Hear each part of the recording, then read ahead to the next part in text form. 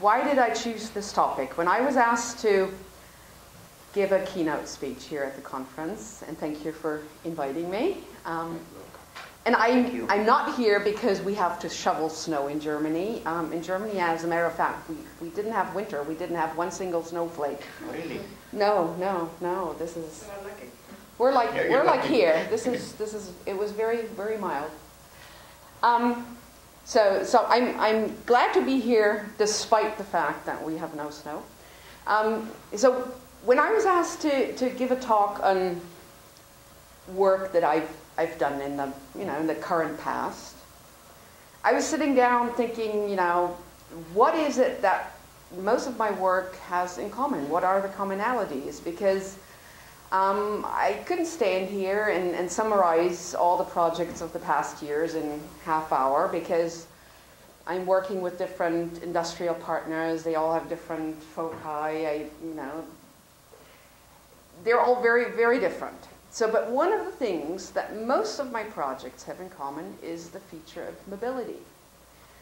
And so I chose this as a topic. And if I was standing here, not as a university professor, but somebody from industry, I would probably not limit this to current projects. I would probably go into e-commerce, e-business.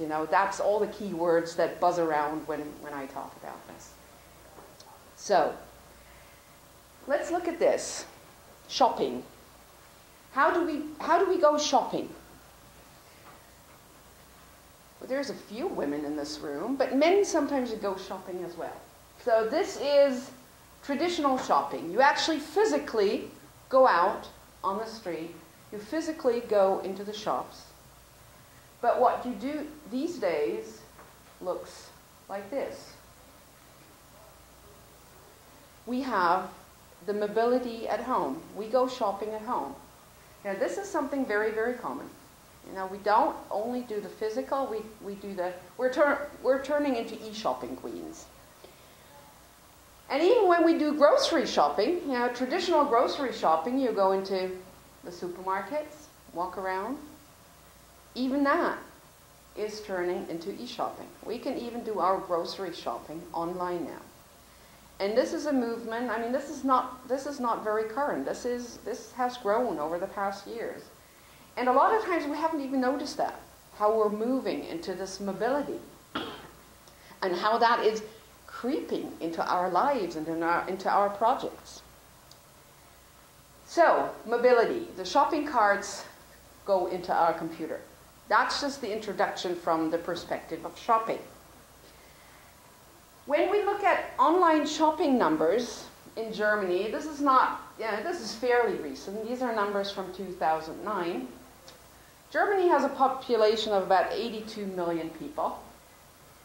And when we look at this, and this is a study performed by Bitkom, the most favorite products that were bought online included tickets, flight and train tickets, followed by tickets, books, other bookings, clothing, accessories, etc. And if you look at that, 24 million train tickets were bought via a mobile device. And that's quite a high number considering we have 82 million people. So why? Why do stores offer this mobile device? And when I'm talking about stores now, of course the research and development that we do at universities, we orient ourselves towards industry. Of course we want to develop something that will potentially be of use. Why would we want to develop or perform research on something that goes into the trash? And that's why we always have to keep an eye on economy and things that go out in the industrial world. So why do stores offer this mobile device? If we look at the 10 largest online shops in Germany, and I limited this to Germany because I have those numbers available and I can actually confirm those because I'm working with some of these partners. Fairly recently, in 2012, what we see is that this list is being led by Amazon. So about 5 billion euros, and that's about $6.5 to $7 billion, were spent on Amazon or buying something via this webpage. This is books in general online stores. So the next area that's followed is the area of computers and electronics. So we have a couple of websites, Notebooks, Billiger, Conrad, and Cyberport. Followed by fashion wear. So these are the three main areas that went into the mobility market, into the mobility shopping, into the mobility commerce. If we look at numbers in the United States, the mobile shopping, particularly on tablet PCs, and this is a move that has fairly recently taken place.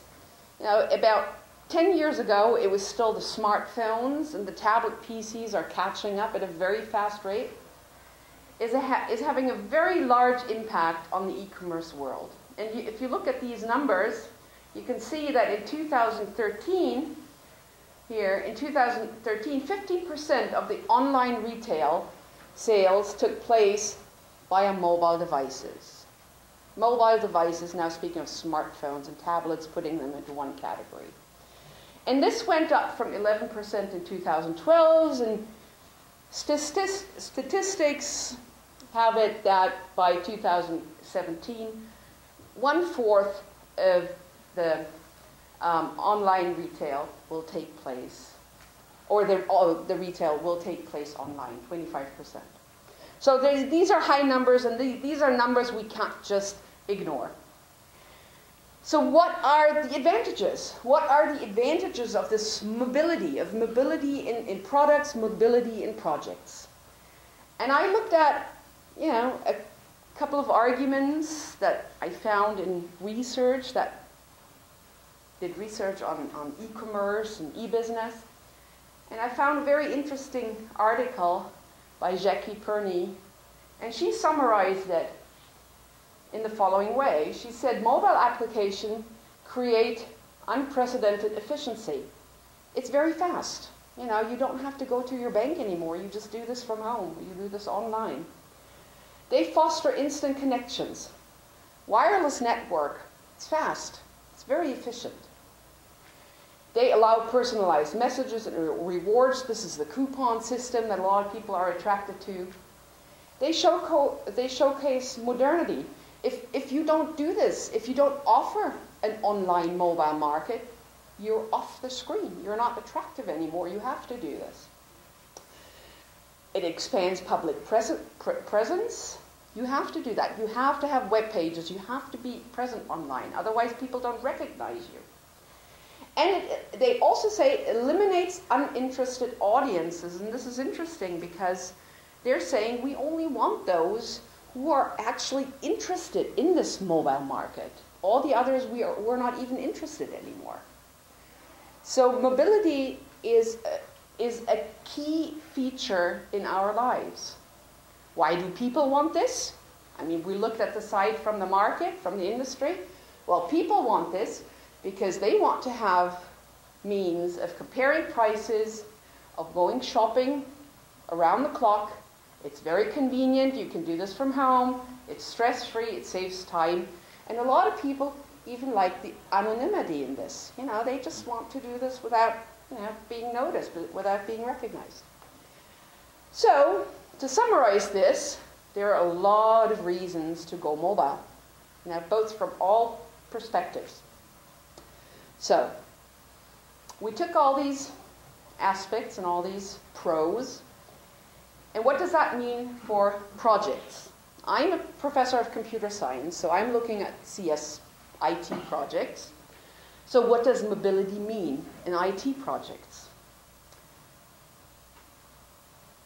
So, if you look at the evolution of communication, and especially mobile devices, this is how it started. This is how we got mobile. That's the first telephones. We don't have those anymore. The next ones looked like that. We don't have those anymore. Well, then we went into this generation.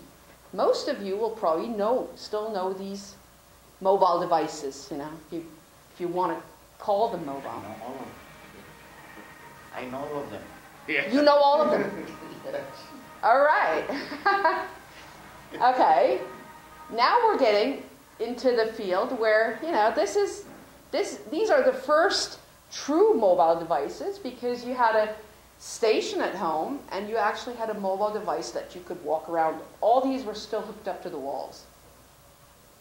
So these may still exist. Then the new generation, or the next generation, looked like this: big devices. You know, first generation of mobile phones, you couldn't put them in your pocket, you know, big, or you had to have big pockets. And this is where we are today. Large variety of mobile phones. You know, the market is very rich, not only in different companies that offer those, but within the companies you have very many different mobile phones that are being offered. So that's the fact. That's the world out there, and we have to meet the needs of this market. And I thought it was very interesting to look at the development and how fast the development went. If we look back 30 years, that's when the first mobile phone came onto the market. You know, so all this happened over the past 30 years. First mobile phone was a Motorola Dynatec 800X, and I actually still remember having seen that. I haven't held it in my hand, but I have seen those. Then a few years later, phones got smaller, you know, a little smaller, but they still had, and I always thought that was funny, it had little antennas that you had to pull out.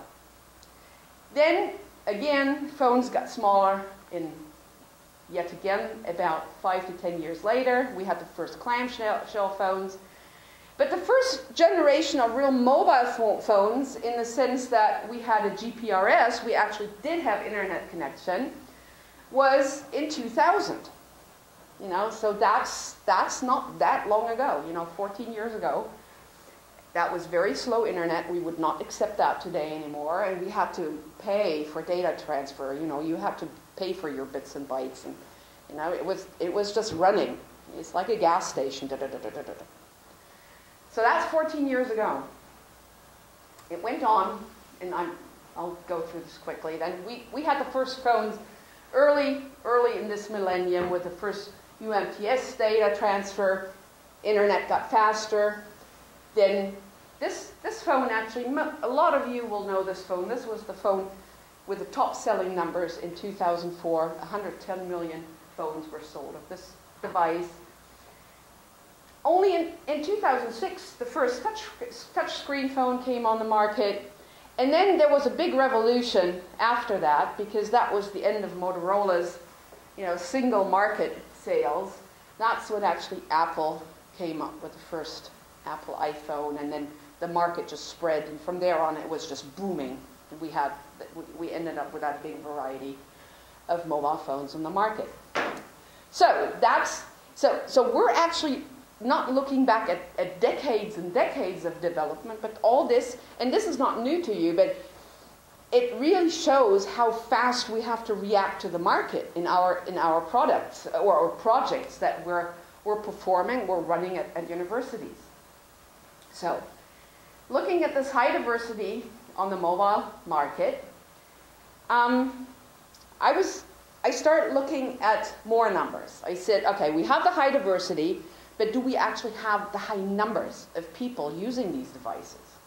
So, living and working in Germany now, I was looking at Germany and the neighboring country, the Netherlands. So I pulled out very recent numbers from 2013, and they say that 40% of all Germans 14 years and older, they have a touchscreen mobile phone. 2/3 of all Germans aged 30 and younger own a touchscreen mobile phone, so 2/3. 70% of all mobile phones in Germany are smartphones, meaning you have internet connection, you do all your business mobile, via the internet. More than 21 million Germans, so that's about 25%, use apps on their mobile device. And now I'm going into the development of, you know, computer scientists are the ones that develop these apps. So we're looking at serving 25% of the market in Germany if we go into this app development. And each smartphone user has about 23 apps installed, so people do use them. A lot of people have a lot more installed. 14% of the smartphone users, which is every 7th person, has more than 40 installed. And this is mostly the market of the age between 15 and 20. So, now looking at a smaller country, the Netherlands, neighboring Germany, population of only 17 million, 17.5 million, it's quite a shocking numbers. In Holland, they actually call toddlers, and toddlers are, you know, like your babies. You mentioned all the babies you had over the past couple of years. They call them screenagers. Screenagers. They have created a new term because 50% of 3-year-old children, toddlers, play on a tablet PC, on a tablet device. And 33% of 1-year-olds, I mean, they just started walking, they play on tablet PCs. And I think this number is quite shocking, but that's reality. I'm not saying this is good, I'm just saying these are the numbers. So in 2012, 35% of Dutch households owned a tablet. And in 2014, this is jumping up to twice as many. So that's the numbers, that's reality. The US market, and this is a study from 2012, says that 73 million people in the US, of a population of 300 million, were using smartphones. That's a high percentage.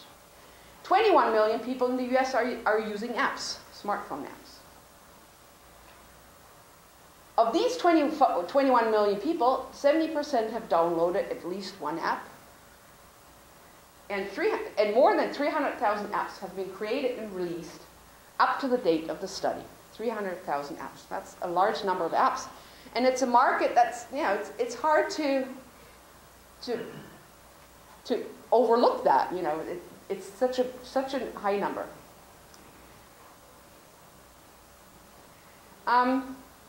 Smartphone apps have been downloaded nearly 11 billion times, and this number is expected to rise in the future years.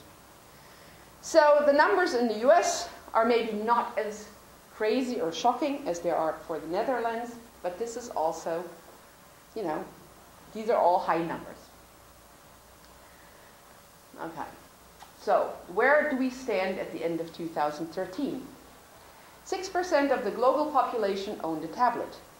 20% of the global population owned a PC. 22% of the global population owned a smartphone. In 2009, this number was 5%. So you see how fast that's jumping up. I mean, this is just continuously growing. That's an increase of 1.3 billion smartphones in 4 years. High market. And of course, these people want apps. They don't just buy a smartphone to own a smartphone. Maybe a small percentage does for reasons of, you know, status symbol. But most of these people actually do use them for the reasons of mobility. So in average, there were 2 smartphones for every 9 people on Earth, or 1.4 billion smartphones in, you know, on this planet. Like I said earlier, tablets are showing faster adoption rates than smartphones took. It took them 4 years to reach 6% penetration. And tablets accomplished, for smartphones and tablets accomplished that in only 2 years. So these are the devices that we're looking at, tablets and mobile phones. If you look at this chart, at this graphic, you can see that in mid-2012, right here, the global per capita rate of smartphone ownership beat that of personal computers. So we have more smartphones out there, and we're actually using our smartphones as computers. I would actually like to do a survey of people, you know, at this conference to find out, I mean, who actually brought his or her computer versus the smartphone. And I would guess it really matches these numbers. And the market is reacting. In 2 months, there's going to be a very big conference in Frankfurt, which is called the Mobile Days. And this conference concentrates on 5 areas. It concentrates on mobile strategy, mobile commerce, mobile enterprise, mobile marketing, and mobile media. So, and the slogan they're using is business is mobile. So when I look at the projects that I've run in the past couple of years, they beautifully fall into these categories. Mobility is not something that's limited to people like us, adults. You have it at all ages. This is a very common picture. This could be taken anywhere on the planet. You know, you have people, you know, they hold their mobile device up and they don't look at each other anymore. They just stare at their phone. Just landing here last night by plane, the first thing people do, I mean, right after touchdown, the wheels of the planes are still rolling, they're still hot. Boom, you know, phones are out. Very typical images, anywhere. Not just business people, any age. Youngsters, like I said, shocking numbers from the Netherlands. You have apps like this, you know, Cookie Monster is talking to you, Sesame Street. You have people, young children sitting in bed using a mobile phone. But also the other extreme. Mobile phones are not just limited to people who are in the active working process.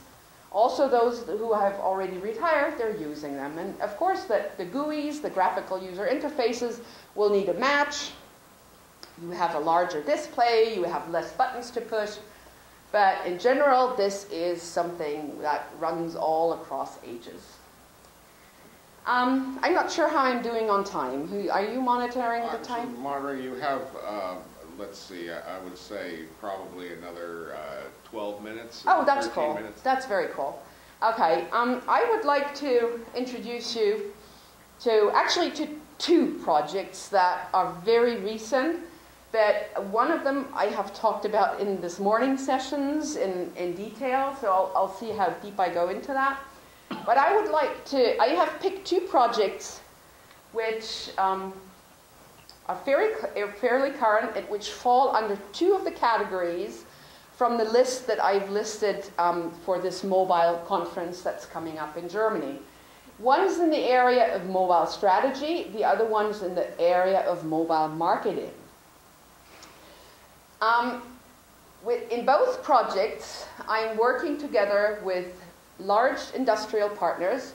You know, being a university or being an employee of a university, our main goal is not product development. We do research, we develop prototypes, and if industry is interested, they can function as an investor. You know, but we, per se, we do not perform product development. But with these 2 projects, and the first one is a project that falls into the area of mobile learning, so maybe it goes a little bit into the direction of what you were just talking about for your research. It's being performed with Lufthansa, Germany's largest airline. And the other one is a very recent project which falls into the category of mobile marketing. It's the development of a mobile app for handicapped people, for wheelchair users. And the partner in this one is Deutsche Bahn, which is well, it corresponds to Amtrak in the US. I mean, so these are not miniature partners, these are big guys, big players. So let's look at the Lufthansa project first. What did we do here? Lufthansa, about 3 years ago, they approached me and said, we have so many managers, and the whole management, actually it was management on high-level management. The number was about 2,000 managers. They were all using smartphones. They were all using BlackBerry smartphones, and all managers in Lufthansa, they have to go through autodidactic training. They don't have time for actually physical training, sitting in classrooms and learning about new technology or new legal rules, something like that. They need to do this mobile because they travel a lot.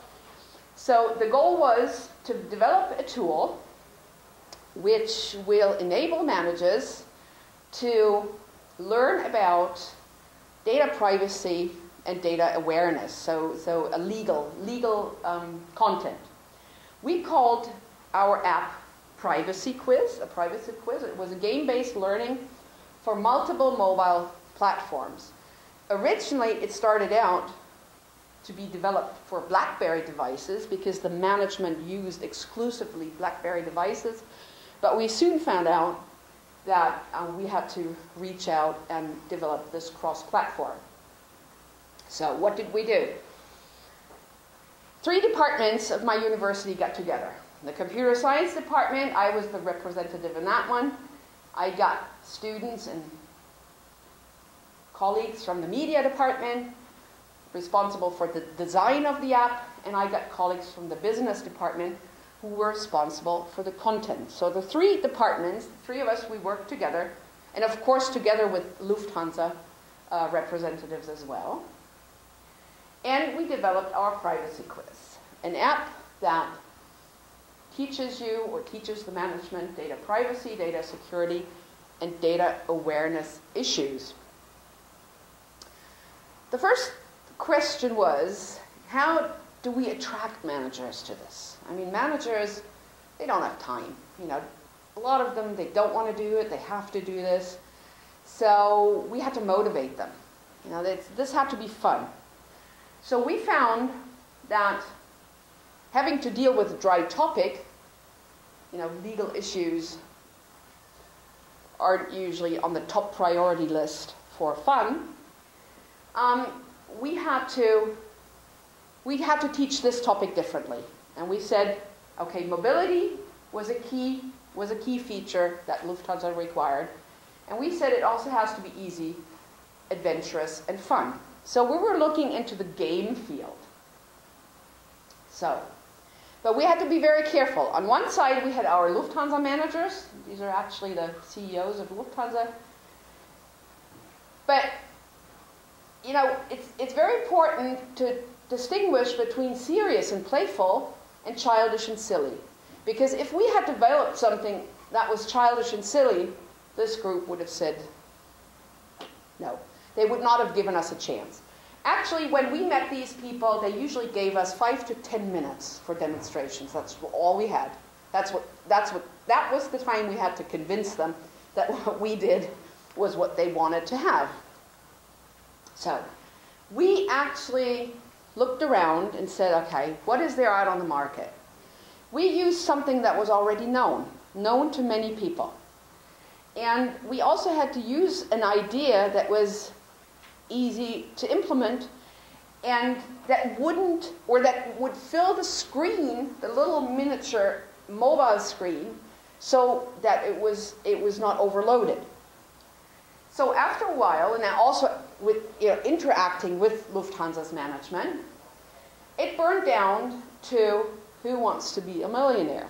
This is something that's known worldwide. It's a game, it's a show, it's a TV show that's very popular in Germany. It's a TV show that's known in the States. It's internationally known. And if you think of this from a computer science and implementation perspective, this is not too hard, because all quote unquote you have is a question. You have 4 possible answers, one of them being correct. Now, no big deal. So that's what we did. We put this into the smartphone. And the smartphone screen looked like that, very easy. We had an introduction screen, quiz lounge, privacy lounge, with only 4 choices: a start, then continue, a glossary, and stop, finish. That was all, very easy. So no confusing screen, nothing, very, very easy and simple. So the way the quiz works, or the app works, is that you first get like a teaser. You get a list of facts, which says it was primarily developed for the German managers, and so they get a fact screen, and the translation is here. Did you know that more than 35 1,000 Blackberries are left behind in England's taxis every year. This corresponds to approximately 40 million emails which could contain confidential data about you or your company. When you read that number, ooh, you know, that's shocking. You don't want that. You know, you don't want that to happen because you get in trouble. So, after having attracted the managers to the app, they quickly go into the game. So the game starts, continues with the main menu. You can here either start a new game, you continue one that you have started before, you can look up certain vocabulary or terminology, or you can exit. This is very familiar from the TV game. You get the question, you get 4 different answers, and you either, this depends on the type of telephone you have, you either touch the answer that you think is correct by a touch screen, or you need to scroll down with your scroll button. The levels of the questions are in complexity, they're rising, so we usually have 3 easy questions, like in the TV game. We've really copied the idea of the TV game because we didn't need lots of explanations behind it. You know, there was no big intro needed. People knew this. So this is growing complexity, so we have green, yellow, red being the very complex, but people don't lose anything. You know, this is not a game where you can lose and you can, you know, and you can't win money. But the interesting thing is Lufthansa was so interested in this app and really wanted to make their management use this, that they are offering items from their frequent miles program, like suitcases and whatnot, to managers who use the app a lot. So the more you use it, the higher you rank, and then you can actually win some of the suitcases. So there is a little attraction to that. If you did give the right answer, you get the green correct screen plus an explanation. It tells you, yes, this is correct because it gives you the explanation.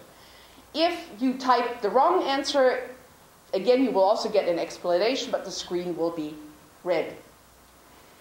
We also have what we call joker card. A joker card is a helper card. If you don't know the answer, you can choose to get help from the system. And we have implemented the 50-50 joker, which will eliminate 2 of the answers. So, then you only have a 50-50 chance to get the wrong answer. But we also have included what we call the audience joker. And the way the audience joker works is that we monitor the answers that all the users give.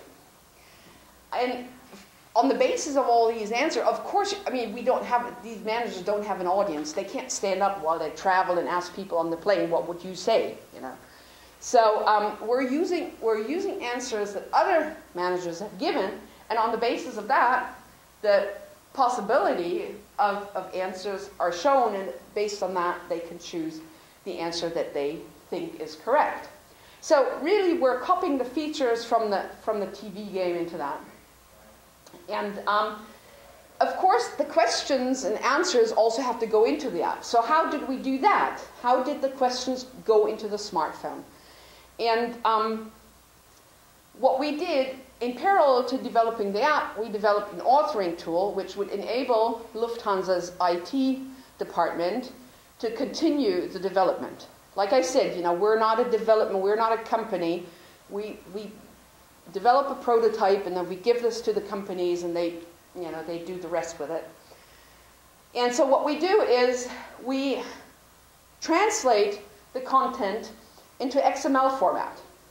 And this content, this is just textual content, gets translated into XML, and that XML format is being pushed onto the server of Lufthansa, and from the server, it goes into the database of the smartphone, into the local database of the smartphone.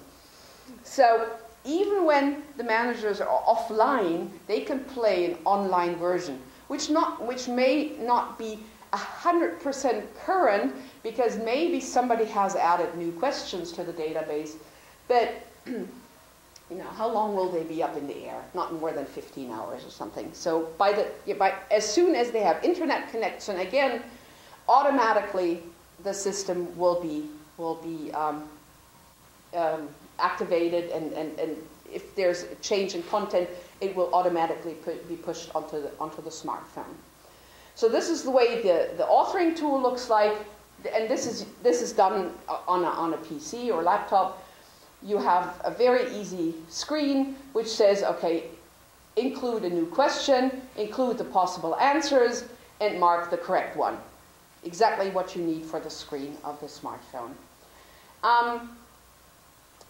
We can have more than one developer in parallel work on this. We can have various authors at the same time, and they all connect up to the server, and all the information that these people develop through the authoring tools will be collected here at the server, and like I said, as long as or as soon as the user has internet access, it will be pushed onto the local database of the smartphone. So this is really the architecture behind it. You have the smartphone outside of the internet, sort of outside of the internet, or connected to the server via the internet, and this is Lufthansa's intranet world in the box. So mobility in this project is a big feature. This project would not have been implemented if mobility hadn't been important. Mobility is really a key feature in this. And looking at, again, the diversity of mobile phones, like I said, we did actually face that. Initially, like I said, it was developed for BlackBerries, but we did, after about a year into the project, we went into cross-platform development, and the app is now running on BlackBerry, iPhone, and Android. So we are covering 3 different mobile platforms, and the app has been distributed among 2,000 managers, and they've been using it for the past 2 years. And we haven't heard much, meaning no news is good news. So, we're in constant contact with them, and they have new ideas. They actually have ideas for other types of content, not just data awareness and data privacy. And what we're doing together with Lufthansa now, we're using the same architecture and just including new content. So other departments within Lufthansa are using the same architecture now, covering the same mobility aspects that we have covered with our initial app. So this is just one of the projects that I have developed over the past years. I would like to maybe use last minute or two, for those who have not attended this morning's session, into this project, developing a mobile app together with Deutsche Bahn. And this started out as a student project where we developed a mobile navigation tool to compute barrier-free walkways. Barrier-free walkways especially for wheelchair users, but really for anybody who is mobility impaired. This could also be elderly people with walkers or something. The motivation behind this was this. These are pictures in Germany, but they could be anywhere on the planet. This is something that wheelchair users face. Barriers, areas that are blocked off for bicyclists are usually a no-go for wheelchair users. Entrances to train stations have stairs and no elevators, or elevators that may not be working. Here we have a surface that's very hard to navigate across for a wheelchair user, blocked walkways, etc., etc. So this is very typical, and this was our motivation to go into that.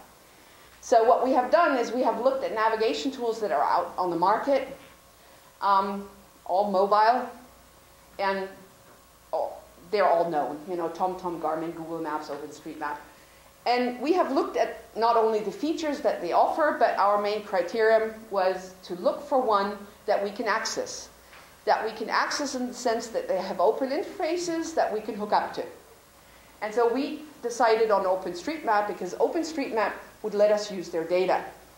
And we could actually add data to it. We didn't want to reinvent the wheel and add a new navigation system to the list. Now, don't reinvent the wheel. So what we did is we looked at these tools, and all these tools, they offer a computation of a route for people who want to navigate by car, by public transportation. Some of them offer them for pedestrians. Some offer them for bicyclists, but none of them offer them for handicapped people or wheelchair users. So that was the reason why we said, okay, we want to use we want to develop a mobile app called Wheel Scout, especially for wheelchair people. And the features that are included in this app, and this app is a little bit more recent than the Lufthansa project. We've run this project now for a year. Next week, we're presenting it at a big computer fair in Hanover, Germany, that's CeBIT. It's one of the largest computer fairs worldwide. One of the main features of Wheel Scout, of this app, which distinguishes from like Google Maps or TomTom or the navigation systems, is that barriers along a route will be shown. They will be demonstrated. They will inform the user. We will compute a detour if barriers are detected on the route that was chosen by the system. The app can be customized, so wheelchair users can actually tell the app, okay, I'm a wheelchair user of type ABC. You know, I can handle, let's say, a boardwalk, or I can handle, you know, stairs. Some wheelchair users can actually handle stairs, but they may have problems with other kind of barriers. So a wheelchair user is not equal to a wheelchair user. They're all very individual, and this can be customized. We can include permanent as well as temporary barriers. Temporary barriers such as fallen trees, big mud puddles, or ice patches, or, you know, if you go up to Canada now, large amounts of snow. And there's a high degree of interactivity which enhances the app continuously. The app lives by its users because the user actually has to include the barrier. And the way this looks like, and this is the final slide, I'll let you go, sort of go then, is this. This is a picture of a route from a starting point to a goal. Z is goal in German. So what the app was doing, or the app is doing, it's computing the shortest route first. It's looking for the shortest route, and this is based on what's called the Dijkstra algorithm. It's an algorithm used in many optimization tools, computing the shortest distance between points. So here, the shortest route, which is this, includes red passages. So this means here in these areas, there are barriers which you can't surmount. This is something, according to your profile, you cannot handle. So what the app is doing, it's computing a possible route, and again, this is up to the user then to decide whether he or she can go that route. And you can see, and these are marked yellow, and you see this is a little bit longer. You know, you have to detour this red area, and you have to detour this red area. And this is up to the user if he wants to choose the yellow route. But also what the system is doing, it will compute the shortest possible route that contains no barriers, and this is marked green. So you see this is, and usually that will be a little bit longer, you know, so this is the detour. But the user can be sure that along this route there will be no barriers that will block his passage, his route from A to B. We have tested this app in Darmstadt. My students went around Darmstadt, and they've included barriers. Barriers of different types, you know, stairs, inclines, narrow passages. And it's working well. Of course, you have to actively include the barriers. OpenStreetMap comes with a few barriers. It comes with some information, but definitely not enough information that would do all of this. It couldn't be doing the computation of alternative routes. Can't do that. So in order to use the app, anybody can use the app. You can use it worldwide. Wherever you have OpenStreetMap information, you can use it. And, you know, first step is to include the barriers, and then you can go. Then you can just choose a route, and it will do its little thing. Do the red, yellow, green, and off you go. So these are two projects in which mobility is a very, very important aspect.